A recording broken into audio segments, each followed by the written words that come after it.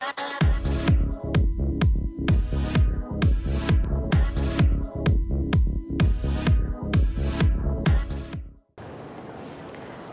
here at Reed Smith, a global law firm, to find out how disability confident the legal profession is. So let's find out more.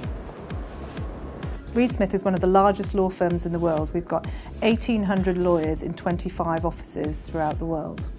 At Reed Smith, in order to try and get more disabled people into the firm, we're building partnerships with providers such as Scope and MenCap and lawyers with disability who are part of the Law Society. We work closely with other law firms across the country in obtaining work experience for our members and other disabled lawyers.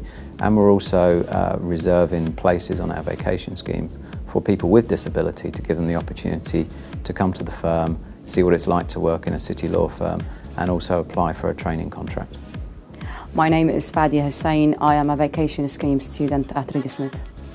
My name is Shahana and I'm here on a 2-week vacation scheme at Reed Smith. Given the nature of my disability, self-improvement was a vital part in making a decision to study law and to become a lawyer.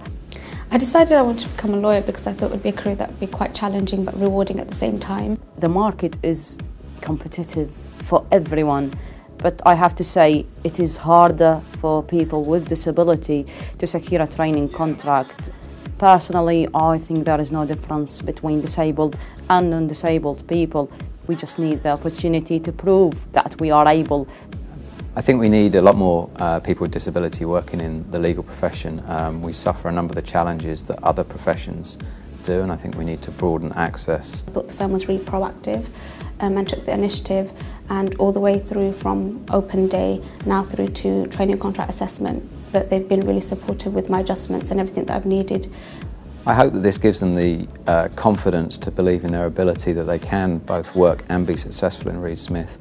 Disability need not be a barrier. I'm proud, and I know our employees are really proud, to be part of such a diverse business which includes the disabled community. That can only be a good thing for our business.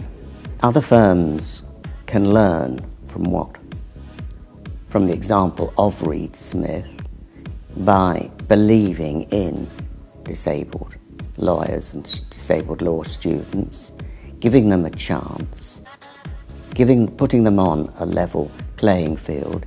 I would advise anyone who wants to pursue a career in the legal profession to go for it. I would say it is possible, it is doable. I know it is not easy, but we can do it. Please don't be discouraged by anyone may say to you, no, you can't do it. No, you can. It is possible, and good luck with it.